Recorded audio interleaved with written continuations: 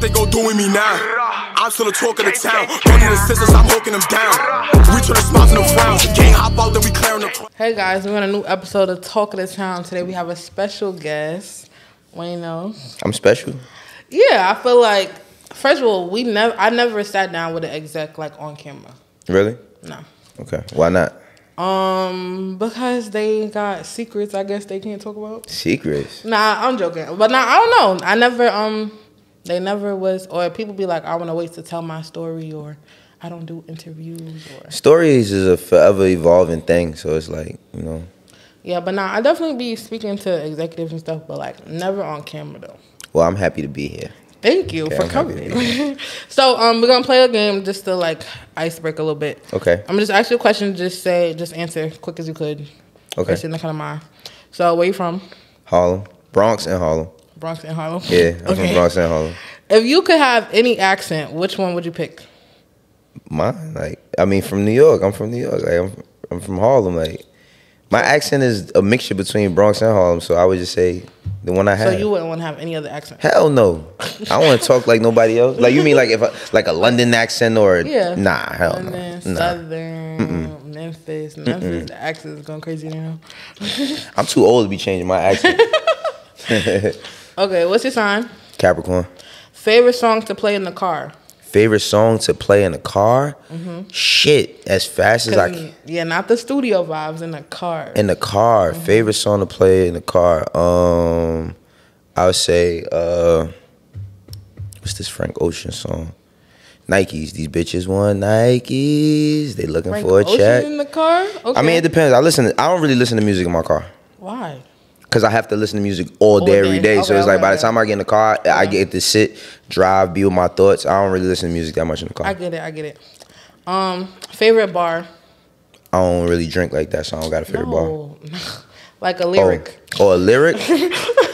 Oh, I thought you had a favorite bar. You get this bar. Niggas is hot heads and the bullets is heat seeking. Who said that? Jay-Z. Okay. A one-hit wonder that should have had a longer career. A one-hit wonder that should have had a longer career? Chingy. Chingy was fire, but he had more than one hit though.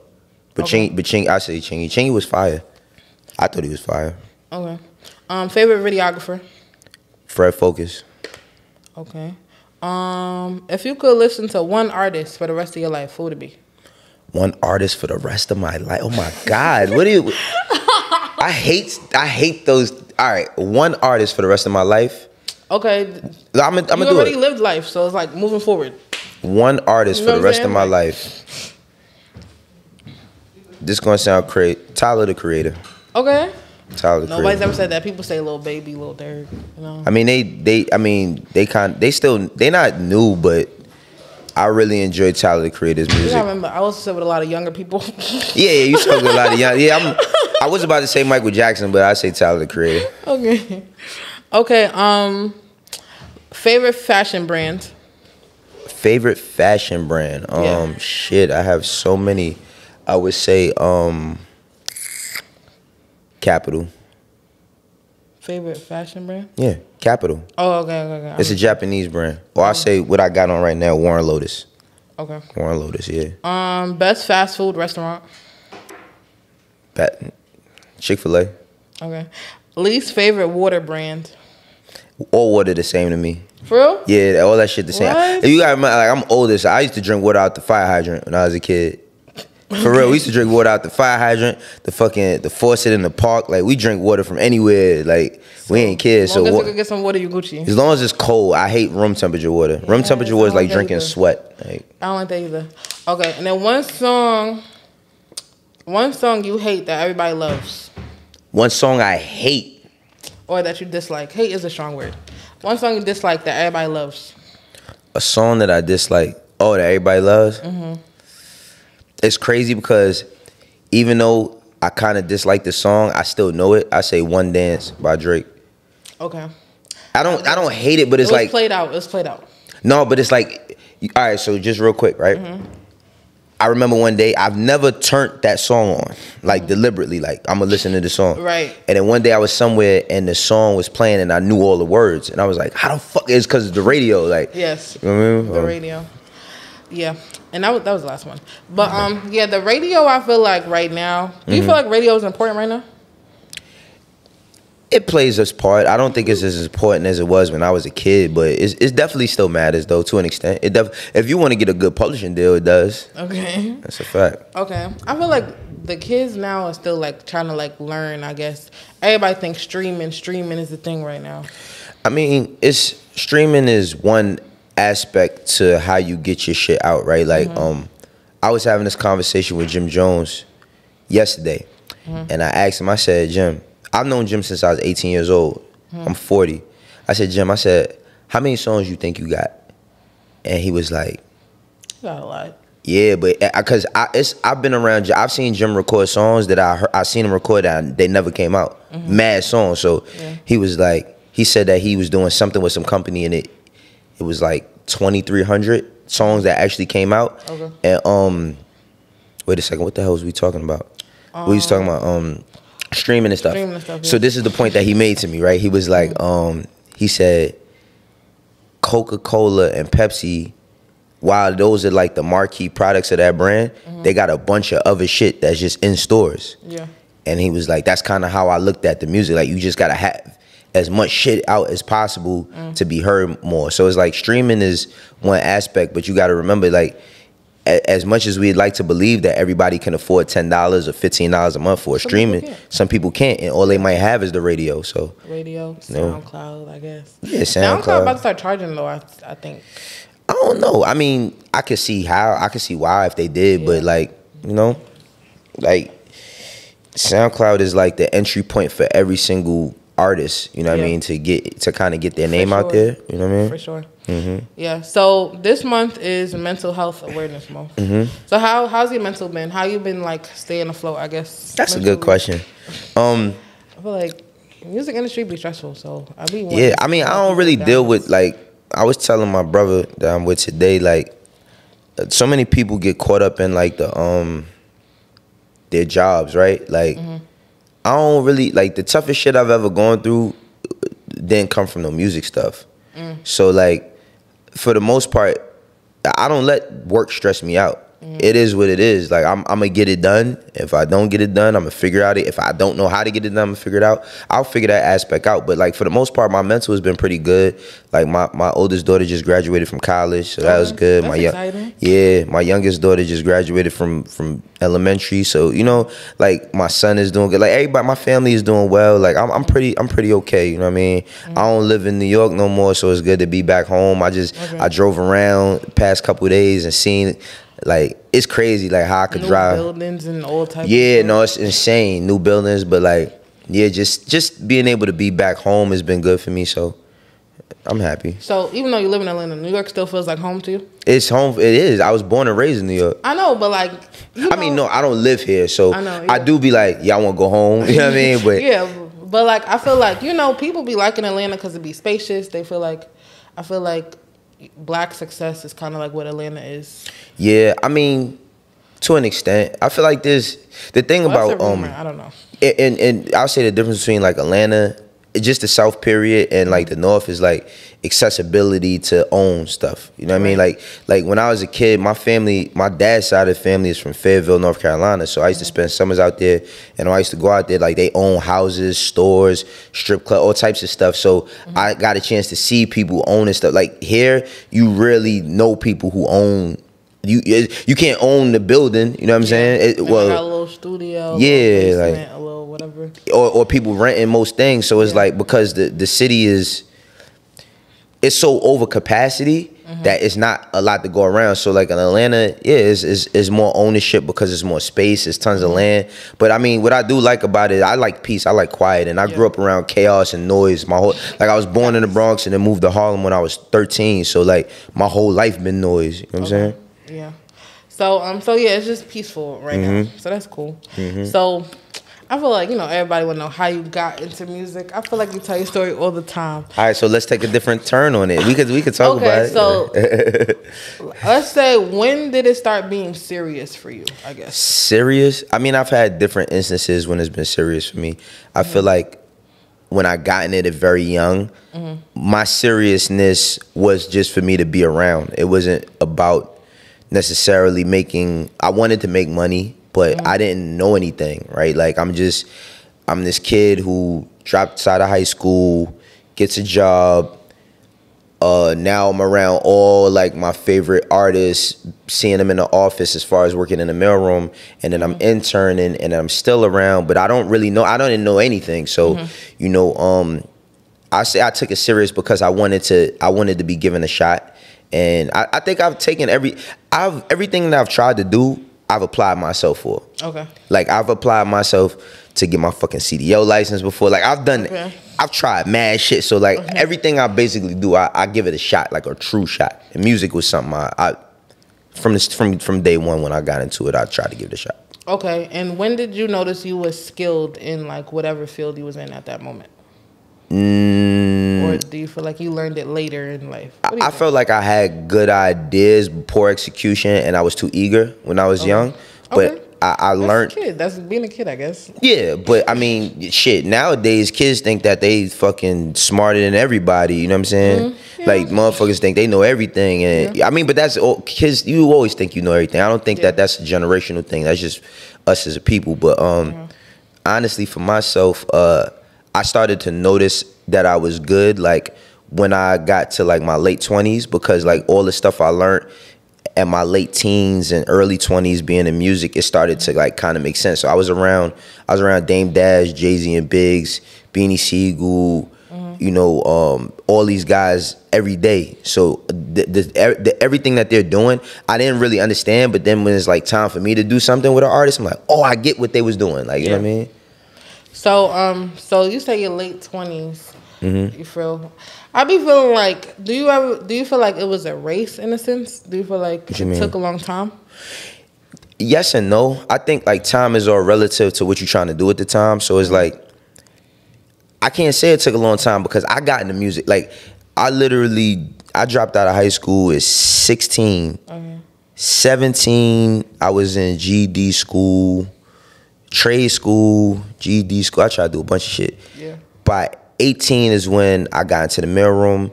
By the time I'm 18 going on 19 is when I'm like coming into the music shit or whatever.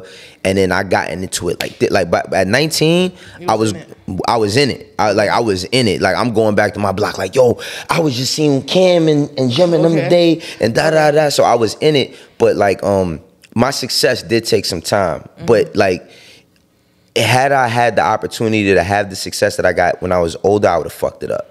I would have fucked it up bad. Like if I at my in my early 20s, if I would have made 6 figures, it would have been bad. Like I probably would have went to jail or something. Huh? You think would have blew it like your money? Yeah. Because I thought I was like I would have. When I was younger, I thought I was invincible at one point in time. So like I would have thought that like I could do anything or treat things however I wanted to. I had humility, but I didn't like money. Money is what messes people up more than anything. Before you get the drugs, the all the other bullshit, it's the money. Like not being able to accept that responsibility for real. Okay, the reason I asked that was because I see, like, I'm include myself in this. A lot of us be like hard on ourselves because we feel like we're not where we want to be in the industry at the moment. So I think that is cool that you're saying like you appreciated it later in life. You know what I'm saying? Yeah. Because I feel like we be all hard on ourselves, especially on what to expect. I think that. Because but I did some stuff. Like, I did a little bit of stuff. Like, I did some, like, freelance marketing stuff. Yeah. I got a couple artists signed. But, like, I've never worked at a label. But you're very young. So, this is the thing, right? Like, because you got to keep in mind, you're not that many years out of, like, your adolescence, right? Like, it's not that long ago, like, 7... I was living with my mother. Look, that's what I'm saying. Like, 7, 8 years ago, you was a teenager, right? Like, 7, 8 years ago, I was in my 30s. You know what I'm saying? So...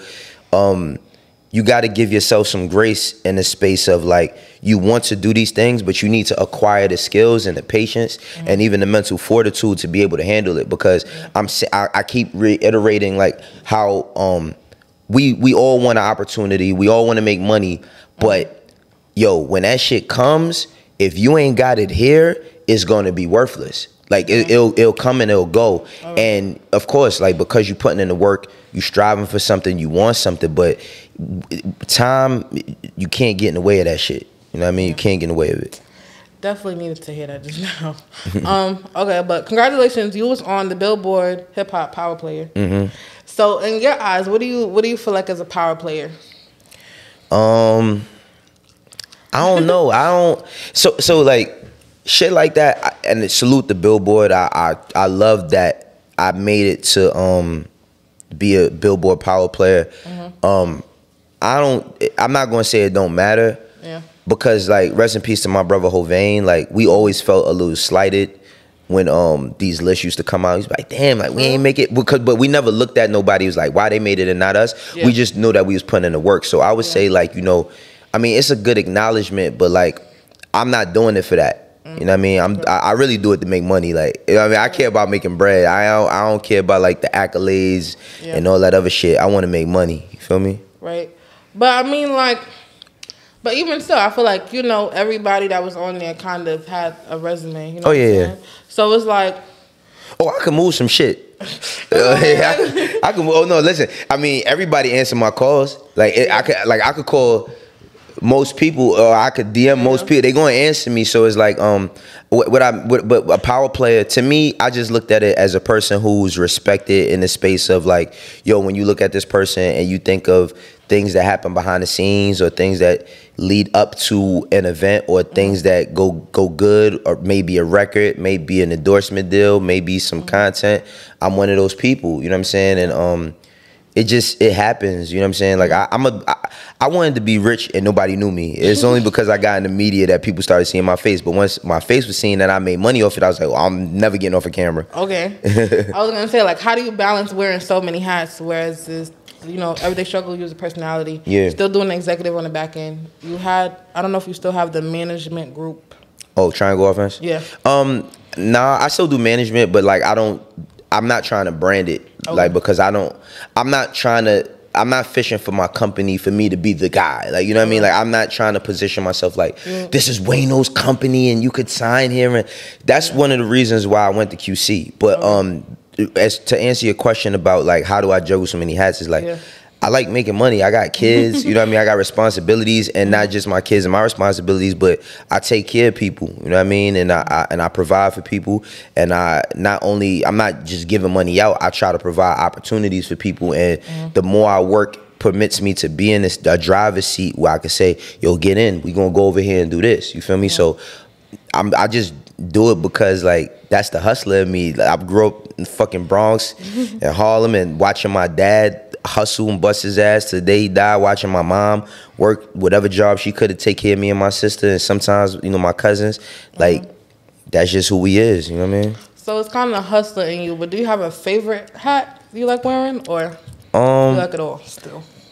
I mean, I'm all about discovery. I don't get married to like to the position, because things always change and people swap out. So like, for the most part, like I love doing management, you know what I mean? I even though management is like a thankless job that nobody gives a fuck about you, but I do have like clients.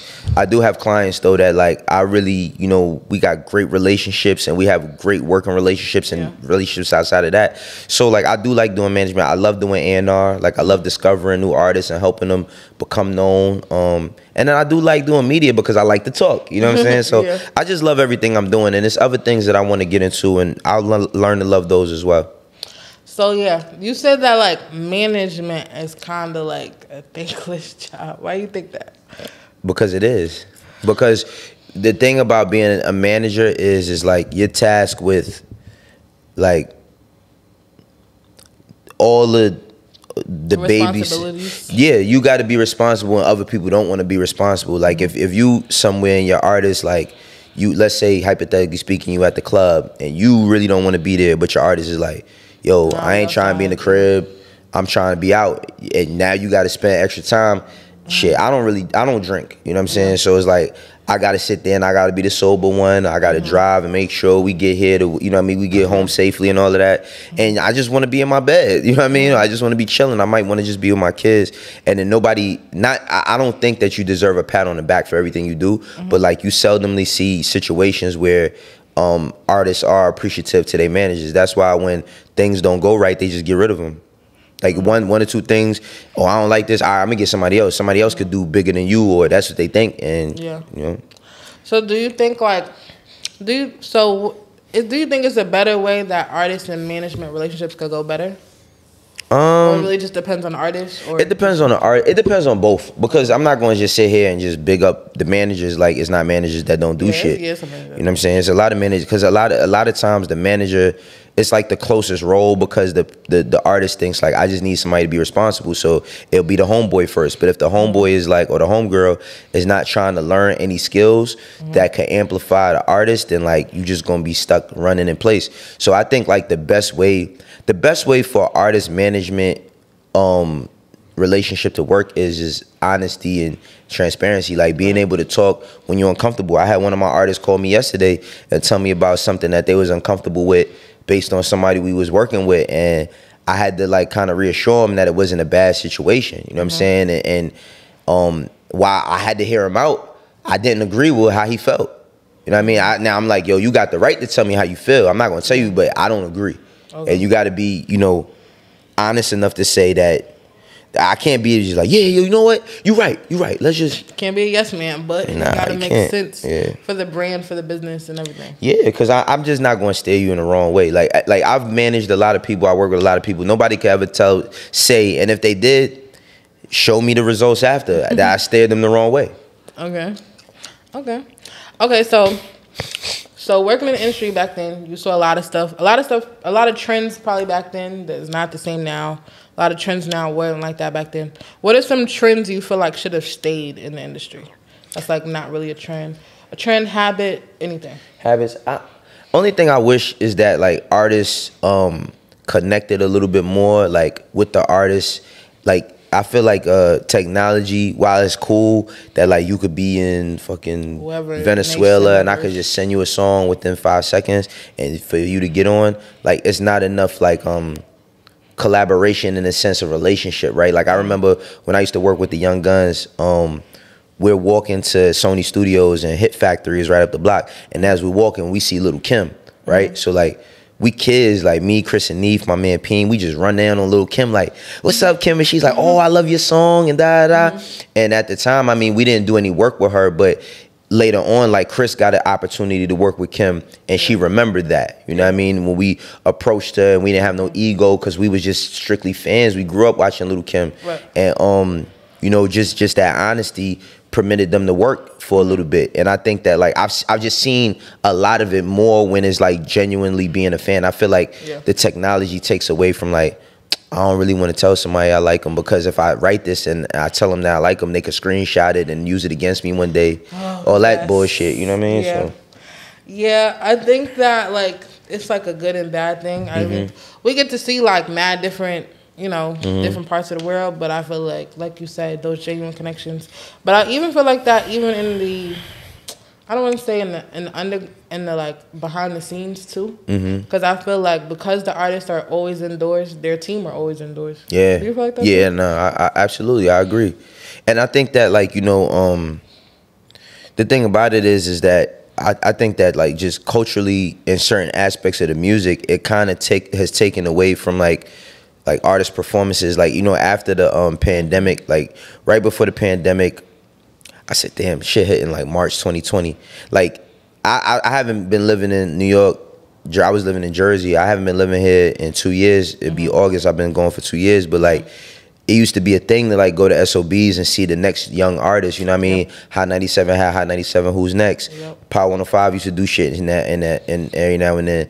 And it's like, I love what a lot of the kids in the city is doing or whatever, but it's like I don't even know where I could possibly go see him. And if I could go see him, would I want to? Because they beefing so much. You know what I'm saying? So it's like, where's a safe space where people can perform and we can actually see them get out there and see their crowds and all of that shit? It's like it's a little bit different now, you know? Yeah, so as far as like the upcoming kids, 4-1 was I think the only one to have a like show in Brooklyn, and then like the Cops was even all over that. But like they've been having shows in Jersey because like nowhere in New York is kind of letting them kind of have that. I mean, I don't work in law enforcement, but if I did, I wouldn't either.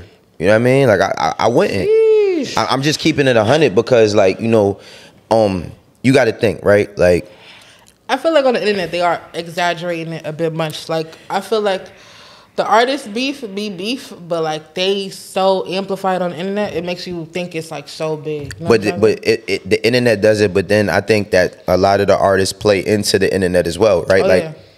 I feel like it's artists that I grew up on that like I seen when I was a kid, and a lot of them, and I'm not taking nothing away from them, but a lot of them wasn't like the gangster that they portrayed to be. Oh yeah. So I think that today it's like nobody wants to take a loss in any sense, whether it's an argument, a fight, a shooting, whatever it is. Yeah. It's me versus you, whatever the case may be. I'm saying, like, hypothetically speaking, if I was law enforcement and I'm studying these guys every day because I'm trying to fucking catch them, and I know that these dudes, this and these dudes, like they show, they do SVU episodes on this shit now. You know what I mean? Like, so it's like, where's the safe space? Because you can't risk another Irving Plaza happening. Right. You know what I'm saying? You can't risk that type of shit. So it's like, if the culture in the music doesn't change, then it just, you're gonna have to perform somewhere else.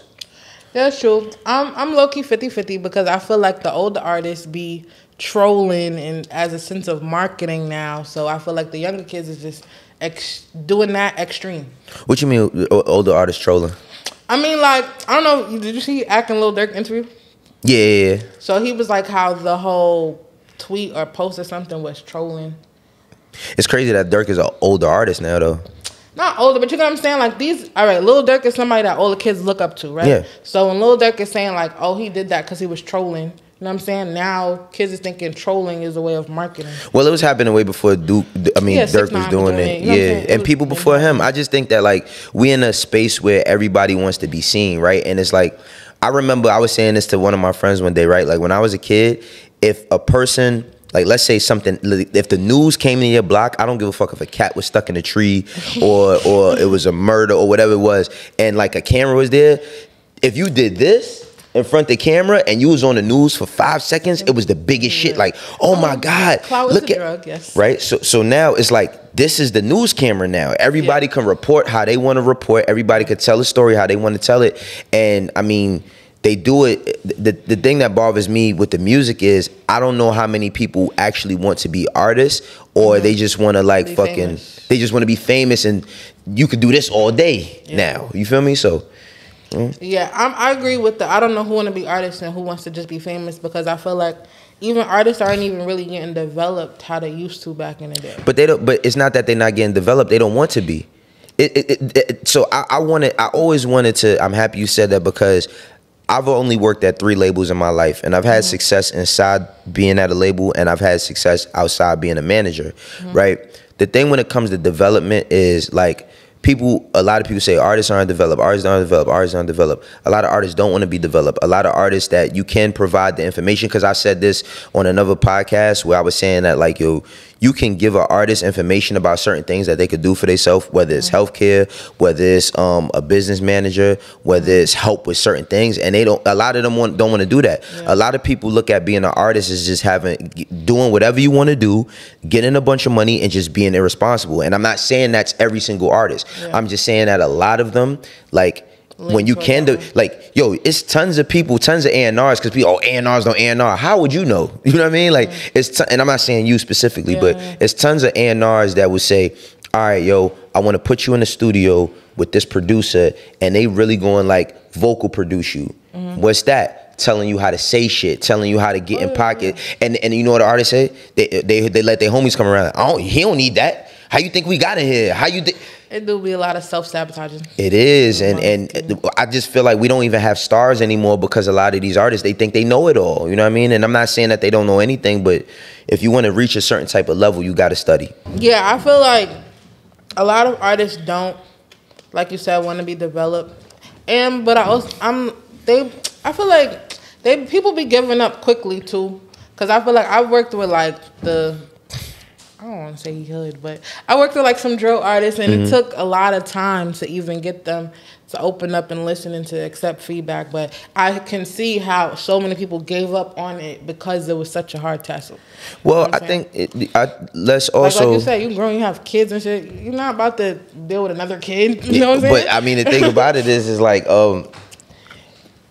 let's also keep in mind that a lot of people don't have patience because they look at what another person has, right? Like there's so many people that could say like let's drill artist A, B, or C, right? Yeah. Drill artist A is fucking moving, and it might just be because they had a really good song and they came at a really good moment.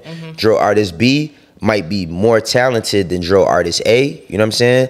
And they might have they might have something going a little bit, but it's taking some time. Drill artist C might be more talented than both A and B, and they got a harder work ethic, but the way that they're approaching their music is just taking a little bit more time, right? But C keeps looking at A and B and saying, yo, they got the deal, that motherfucker got the watch, he got the car, I'm still in the hood.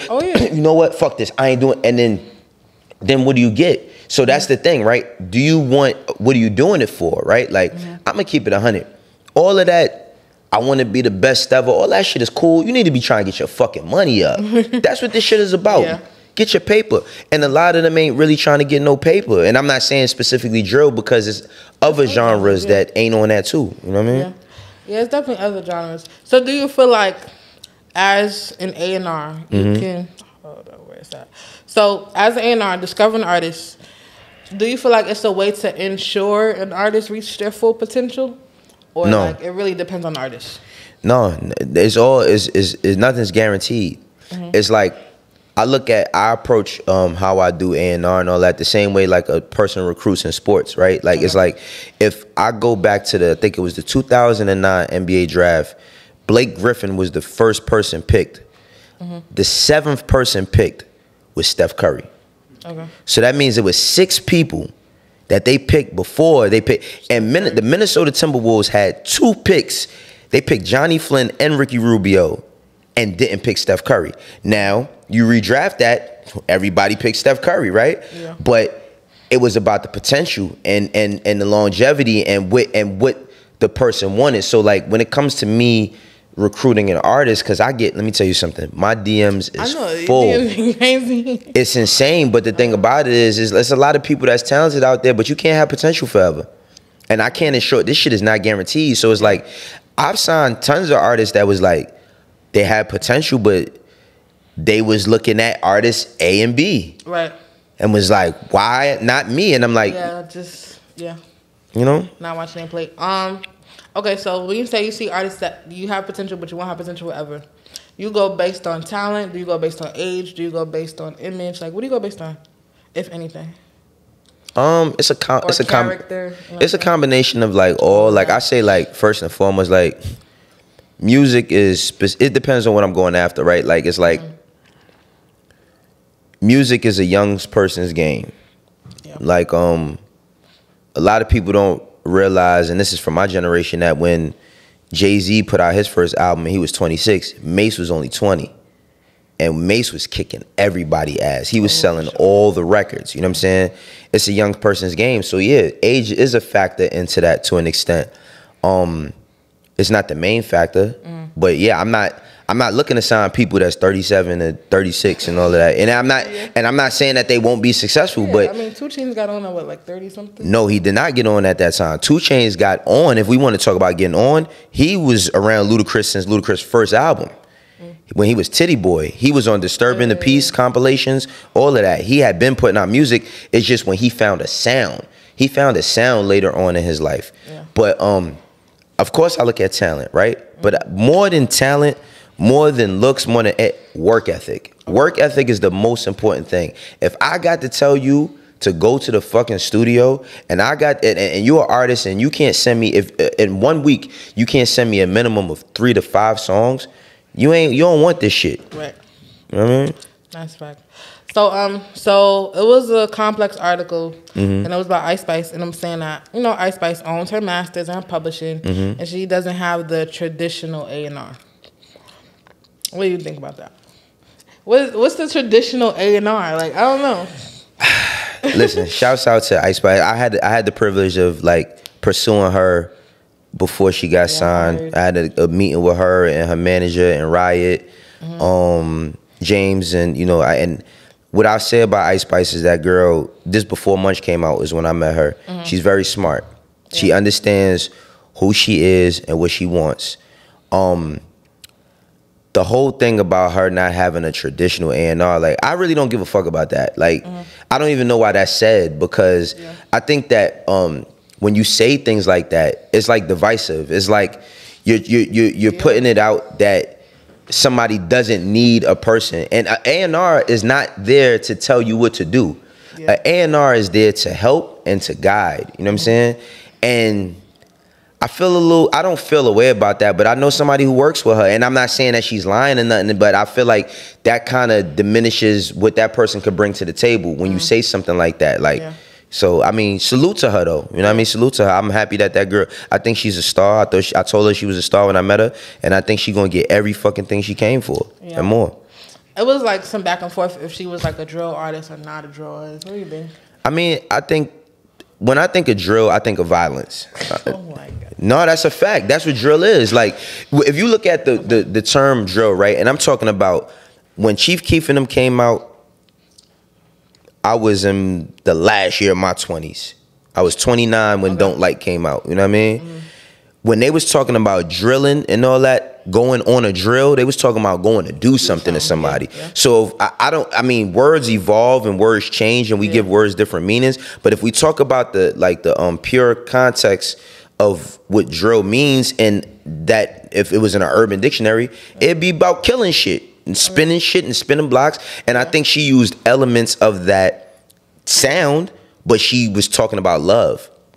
The other thing that got her, you know, really seen was she don't look like nobody. Like, that's one of the biggest. The hair, her face, like, she doesn't look like anybody. You know what I'm saying? And I mean, I wouldn't consider her a drill artist, but she definitely used like drill elements in her music, and there's nothing wrong with that. Do you think NBA YoungBoy makes drill music? No, I don't think he makes drill music, because he has all types of songs. He has more than one type of song.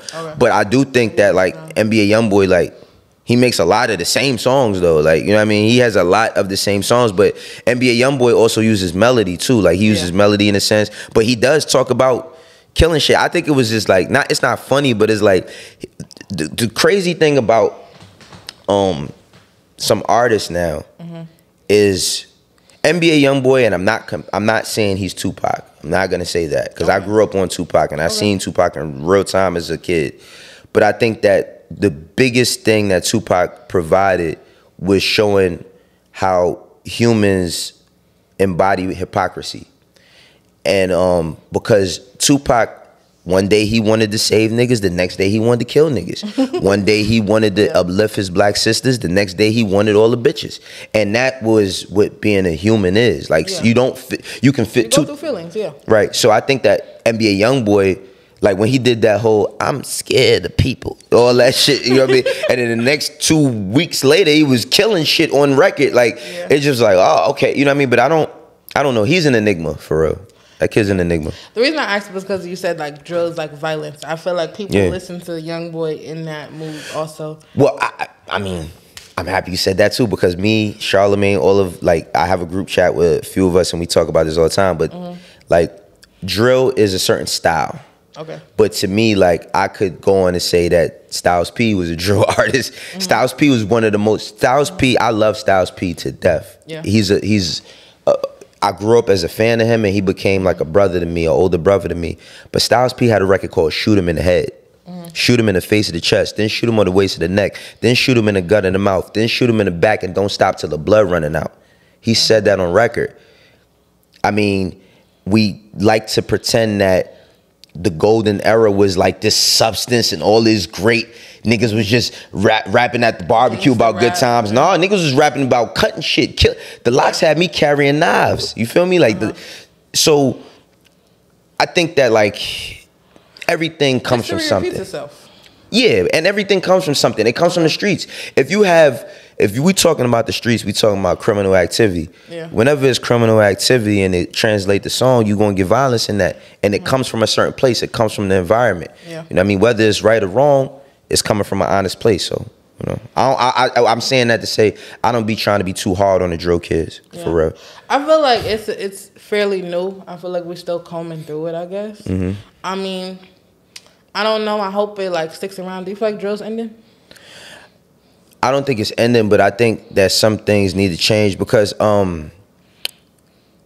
So the biggest thing I have when it comes to like drill is that New York has not had an identity in almost 30 years.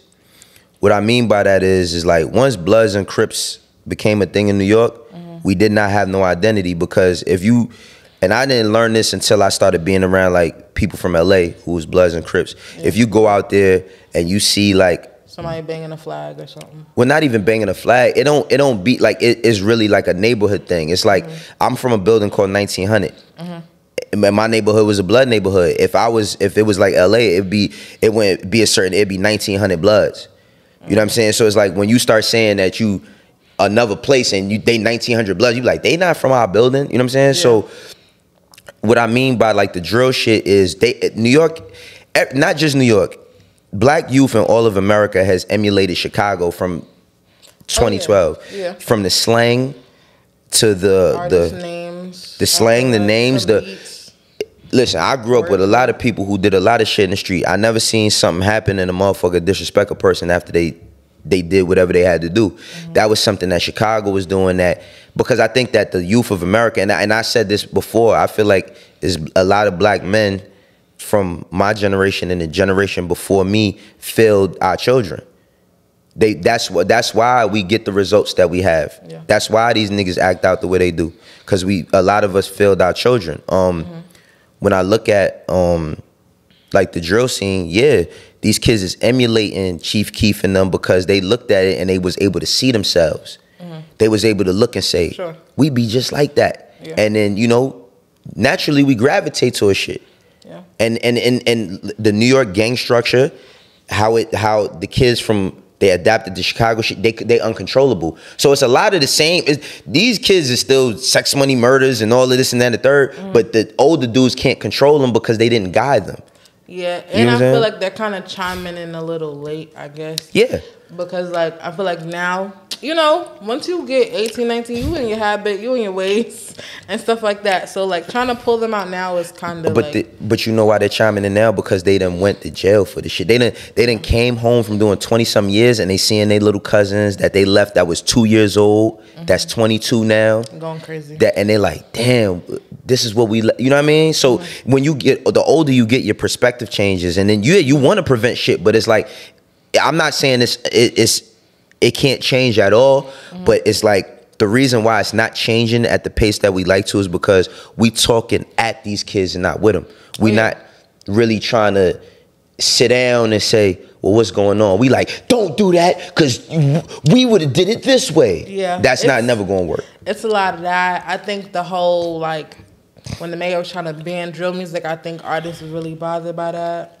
Yeah. And I feel like I think that, like, hearing your favorite artist say, like, they don't fuck with drill music is mad disheartening, knowing, like, I think artists just be kind of, like, venting in the music, you know what I'm saying? Yeah, so yeah. I feel like just hearing your favorite artists say, like, yeah, they're not fucking with drill music, it's like, but that's because they're not fucking with they're not fucking with the, like, the moral of it. Yeah. Well, not the moral. I say more of the foundation of, like, where it stems. Like they not fucking with.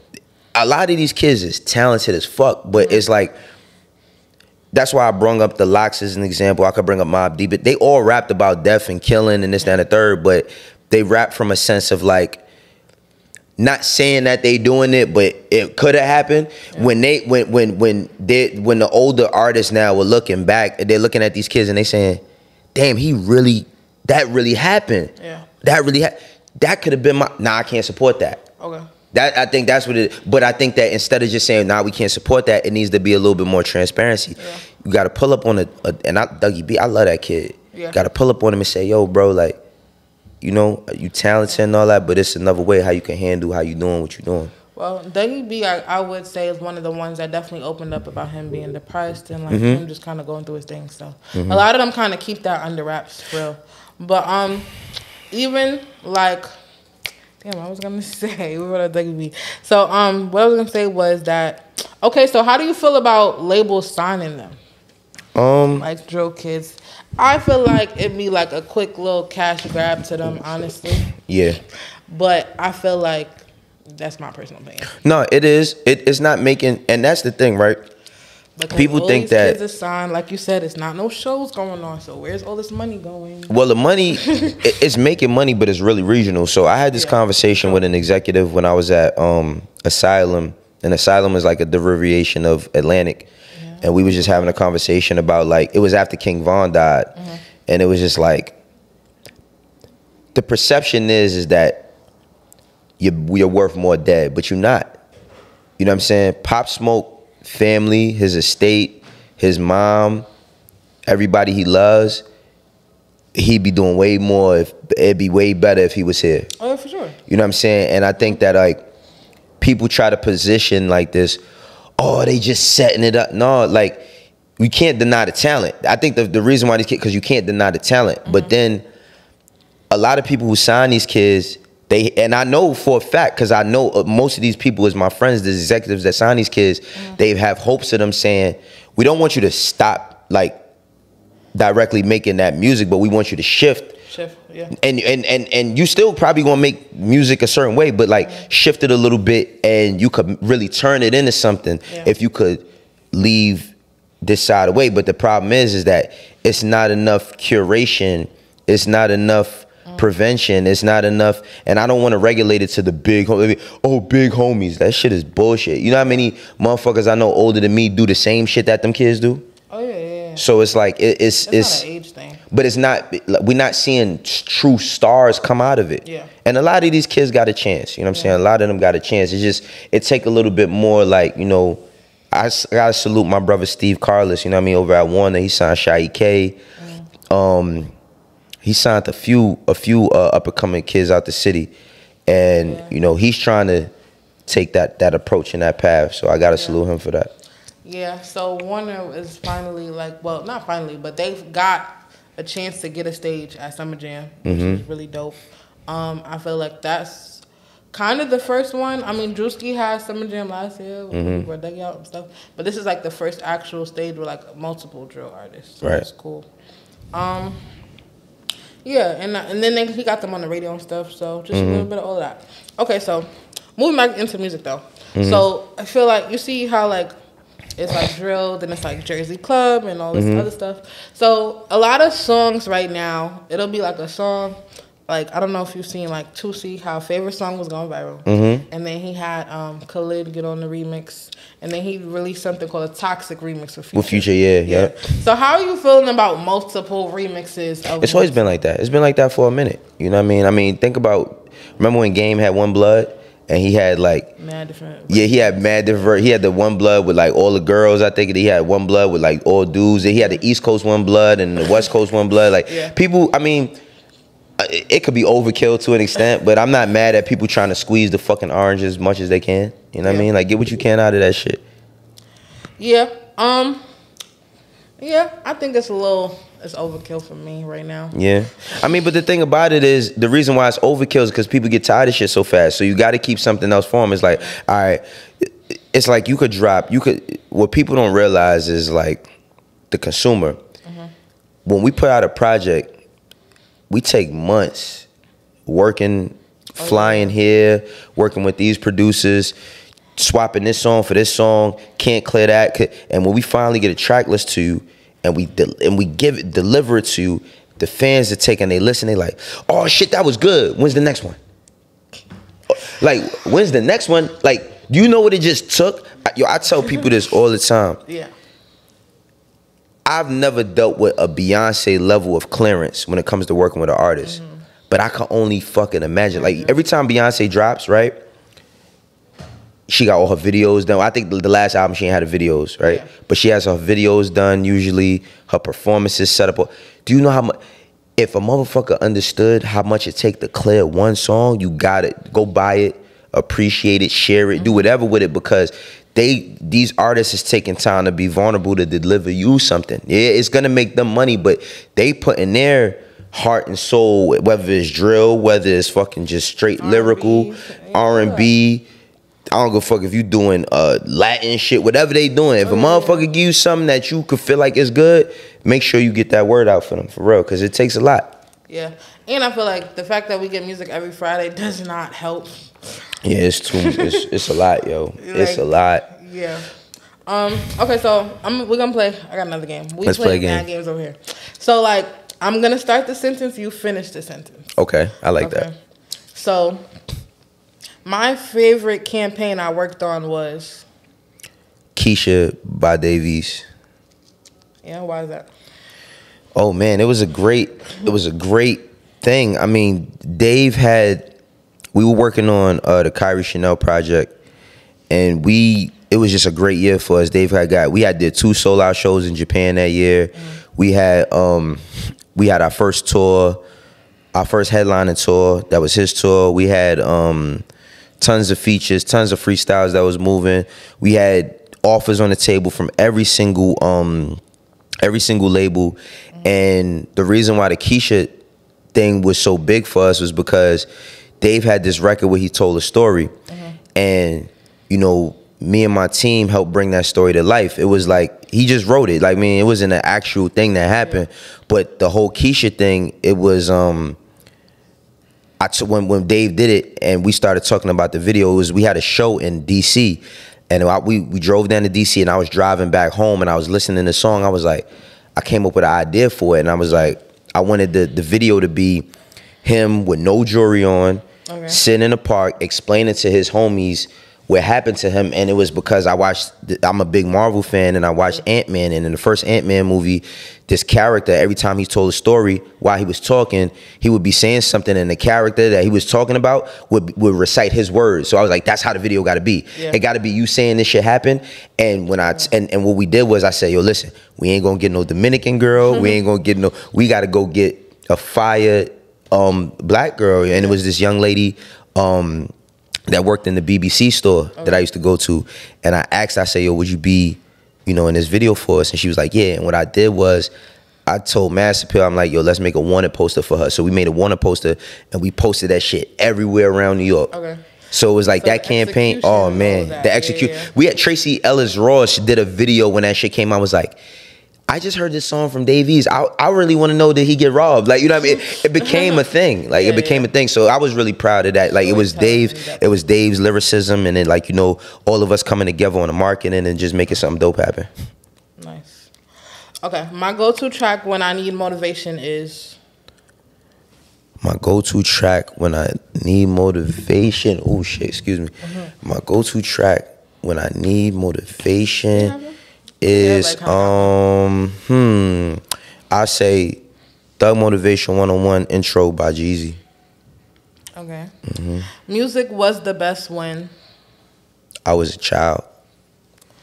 An artist campaign I like to be a part of is an artist campaign that I would like to be a part of. Something you see, or I don't know. I don't know if it was necessarily would be something. I'll say I'm working on something special with Ice with Vezo. So. Oh yes. Okay. An artist that should be bigger than they are right now is K-Flock. An unlikely artist collab I want to see happen is Drake and Nas. I wish artists these days would stop posting everything. And an upcoming artist should always. An upcoming artist should always trust the process. Okay. All right, that's cool. All right. So speaking of Ice with Vezo, he did give you flowers on the radar, and he was just kind of saying like he appreciated you for getting him in the studio and stuff like that. So I guess getting artists in that groove, I guess, of leaving the street life, because you know it takes time. So I guess how did you kind of just explain how your story kind of went, or like how you? No, I just. You see yourself in them, so it's kind of easy to talk through. Nah, not necessarily. I'll say I'm a good motivator. Okay. If you around me long enough, I'm gonna make you believe in your motherfucking self. Like if you doubt yourself, I don't give a fuck if it's you going on any type of journey. If you trying to become a public speaker, if you going to school, anything, I'm a good encourager. So I'll say like it varies with different artists. The thing with like Ice with Vezo, what he was specifically talking about was like I got him and I got Baby Money. and they both live in Detroit, and they both from Detroit, and they see each other all the time. And I came up, like, we've been talking about them doing a tape for a minute, and they be in the studio with each other and don't do no music. So it's like, I told them, I just called them. I called Vezo one day. I said, yo, I'm about to book a trip. I'm about to book myself to come out to Detroit. I'm gonna tell Baby Money, I'm gonna tell Los, we gonna go to the studio, and I'm gonna bring my man. I brought my man Mitch, and we just came up with, like, we just was making records every day, every day. You know what I'm saying? So it's like, needed some motivation, I guess. Because look, the funny thing was, after I left, they were supposed to finish. After I left, they didn't record no more songs together. And they seen each other every day after that, like almost every day. I didn't say every day, but almost. Okay. So you definitely had to put that battery on them to get them going. Yeah. Okay, so working with, when you moved to Atlanta, was the QC job already like locked in, or did you get that like when you got out there? No, it was already locked in. Okay. It was already locked in. It was like I moved out there because I knew what I was doing. Like, I had already been talking. Me and P had been talking like since right before right when the pandemic started. When Baby dropped my turn. Like, when Baby dropped my turn, I still was doing Everyday Struggle. He wanted Baby on the show. I got Baby on the show, and then, like, you know, we just had a conversation, and he was like, yo, if it makes sense, I would love to have you be a part of QC. And then when he told me that, I was nothing else on my mind. I said, that's what I'm gonna do. And I just leaned into it. So I hadn't officially started on paper, but I was already doing stuff behind the scenes. I had stopped at Asylum. Like when you get a job like that, you got to get a deal just like an artist. You know what I'm saying? Like, you got to sign a contract. So while my contract was getting worked at, I was just, you know, just working behind the scenes with certain artists and shit, trying to bring what I could to the table. So it was locked in. Okay. And are y'all looking to sign more artists, I guess? Absolutely. Absolutely. Shit, the lights stay on by us keep going. You know what I mean? We can't stop with one, you know? Yeah. Okay, so it was a big controversy when QC sold their catalog. They didn't sell a catalog. Or what? Well, you know more. I don't know if you can. I don't even know that much. I could speak on what I know, but I don't know that much. But they didn't sell a catalog. What they did was, from my understanding, you know, when you have a business, right? You have 100% of, there's 100% of a business, and 100% of a business could be divvied up between whomever's involved. I don't know what this one got versus that one, none of that. But what they did, what I do know, what I can speak on is that Hybe is a company that's a very big company, you know, ran by Scooter Braun and a few his colleagues. I don't know the guy, I can't remember the guy's name who owns Hybe, but I met some of the Hybe people, and they do really, really good fucking work. And they brought into a piece of QC, so we partnered. They bought in, you know what I mean? Like, it's a partnership. It's not they sold QC for X amount of dollars, and because it's and the thing about it is like, would you rather own? What is the saying? Would you rather own all of nothing? 10% of a watermelon or 100% of a grape? You know what I mean? Like, you would rather take a small percentage. Like, I remember Jay-Z was just talking with Kevin Hart, and he was like, our people are so conditioned to believe that, like, if you own 1% of something, that you ain't got shit. Meanwhile, that 1% might be worth hundreds of millions of dollars. You know what I'm saying? But I feel like, you know, like, people that don't understand the business always tend to speculate, like fans and all that. You know, people's like, oh, he a sellout, blah, blah, blah. I feel like it's business. And I feel like if you don't understand business, you wouldn't understand why it was done. But that's the problem that we have, right? Speaking on things without information, speaking on things without context. Everybody's so fast to say something based on a headline. I'm pretty sure nobody who saw the headline read. Most people who commented about it did not read the article, because if you read the article, it said what it meant. You know what I mean? And that's the problem. Is like, we so quick to jump to conclusions based on that right there instead of reading some shit. But there's a famous saying, you want to hide something from a nigga, put it in a book.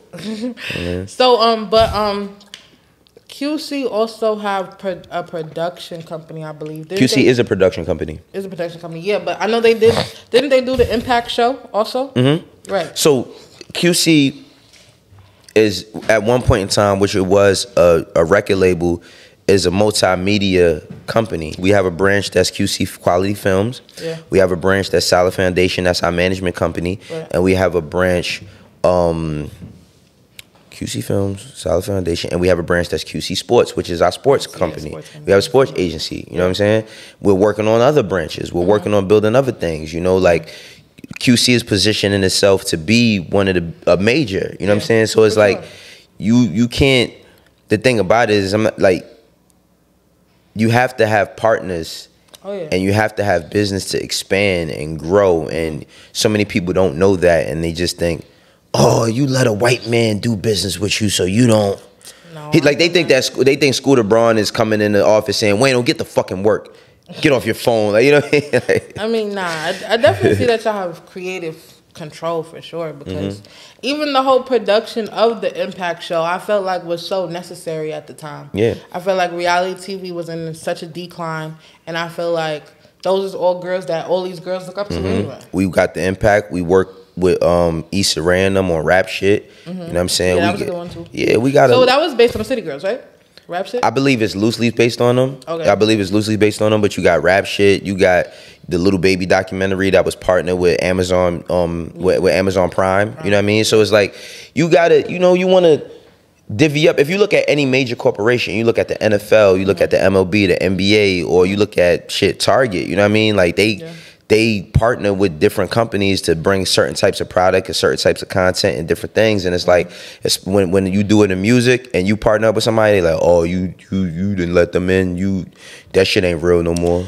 No, I feel like I feel like just being black, I feel like being black, we have a cap on the amount of money we can make technically. What you mean? In the sense of like making money being black from black people. You know what I'm trying to say? Yeah, but I don't necessarily agree with that. I feel like, so then... You mean being, like, do you think that the only way for us to be successful is to be fully black owned? No, I think we do need to partner with white people, but I think that... Like, I think we need to partner with whomever has who has great business opportunities for us, whether they white, black, Chinese, Korean, whatever. Like, we need to partner with whomever has great business ideologies that we can learn, and we could look at their infrastructure and say, oh, that's how y'all did it on y'all side. All right, well, we gonna come in and we gonna learn this. We could build bigger business for ours. I guess the reason I'm saying that is because, like, a lot of our peers, I guess, don't learn enough to get to those levels. You know what I'm trying to say? I'll say, from my own experience, and I had a person tell me this, is that when it comes to hip hop specifically and hip hop culture, and a white person told me this, that we know how to create, we know how to get some shit popping, this and the third, but not enough of us in certain seats take the time to learn the business, and that's why a lot of major corporations get over, because while we in the studio till 5 o'clock in the morning, or while we not sleeping and doing all other type of shit, 9 a.m. doing the paperwork. And not saying that we ain't up at 9 a.m. doing the paperwork, but a lot of us are more in love with, like, the how it looks versus the back end of the business. You know what I'm saying? Like, that's one of the reasons why I came to QC, so I could learn another level of business that I hadn't known, being around Coach and P, Simone, Tamika, everybody, Branger, everybody on our team. You know what I mean? So I could go and align with people that I hadn't worked with and get a little bit smarter and build. Okay, do you have, like, goals for yourself? I guess, do you, like, want to do a label of your own, or do you want... Nah, I don't want no label. I did that already. Okay. I did that already. I don't want no label. I don't want a label because, like, I had to look at myself like this, right? And I'm not taking nothing away from myself. I know that I'm very fucking good at what I do, regardless of the people who don't know what it is that I do, but I know I'm really, really good at what I do, and I know that I know how to... get things going. I know that I'm trustworthy and I'm dependable, but at the same time, it's like, I don't want to be the man. I don't want to be the Michael Jordan or the LeBron James. I don't want to be. I looked at myself as like, yo, I want to join a team where I can still be the man within my own right within that system, and I can make tons of money and tons of connections and do great things and move around how I want. But I don't want to be the guy that, because I've been that guy. I don't want to do that. Gotta answer everything. Yeah, I don't want to be that guy. That's not, like, I don't want to have a label. That shit, people think that shit is not easy. Oh, for sure. It's not easy. And I guess it took you time to find the, I guess, perfect team for you, right? Or, I mean, I wouldn't necessarily say. I mean, I think perfect is, I think, is real, but it's like real. But it's relative to what you defining it for, right? Yeah. Like, for myself, everything got its pros and cons. Yeah, everything got its pros and cons. For me, it was more predicated on, like, okay, I came from Rockefeller, you know what I'm saying? Which is one of the depending on who you ask, it's the best label or it's not as good as that one or the other one, right? But I came from a very, very prestigious label.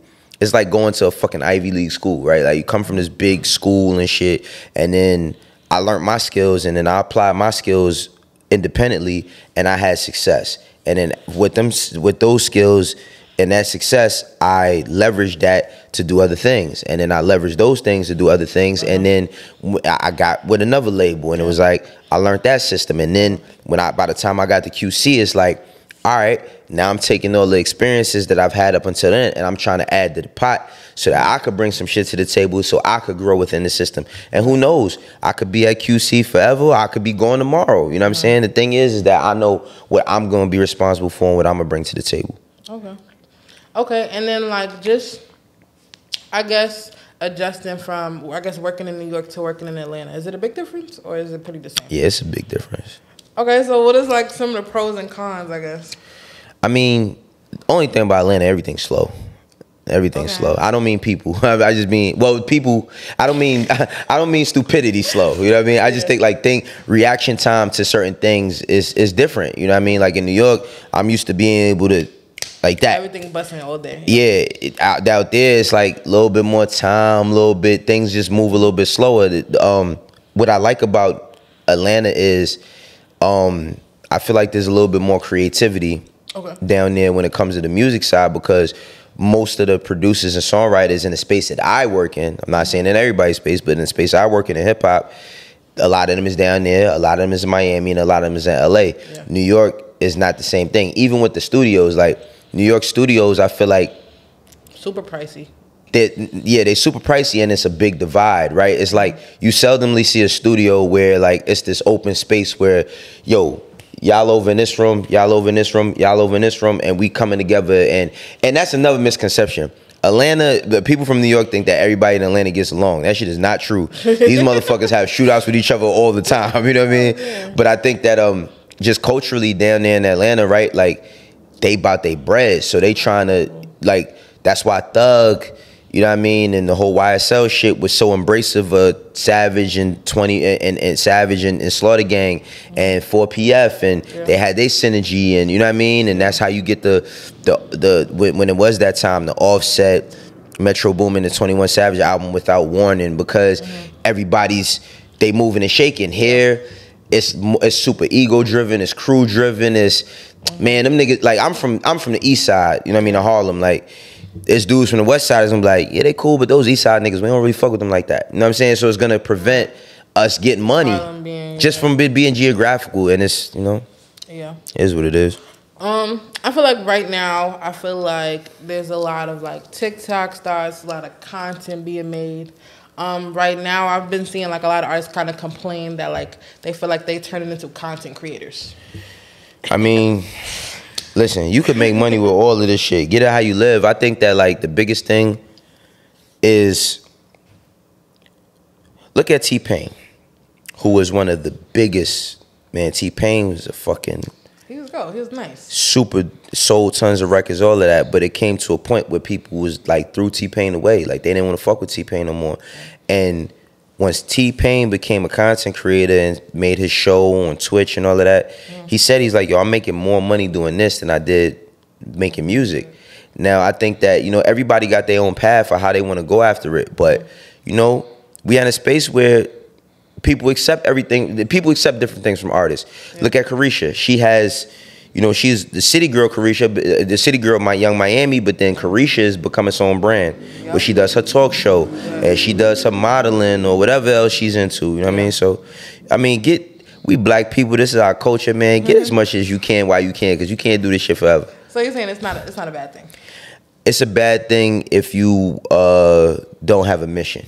Okay. I think if you don't have a mission and you just trying shit, just to throwing shit at the wall, I think you got to have a plan. We got 4 quarters of a year. That's 3-month increments. We get that 4 times. You got to plan January, February, March, then April, May, June, July, August, September, October, November, December. You got to plan that shit out and, you know, repeat. Yeah. Yeah, I feel like, they just have to, I feel like it be getting played out a little bit sometimes. But I see why they do it. Okay, last thing we're gonna touch on. No problem. I feel like R&B artists right now aren't in the spotlight as much as they used to. Really? Kind of. And then Diddy did this whole thing about how R&B is dead. So you think R&B is very much still here? Hell no, R&B.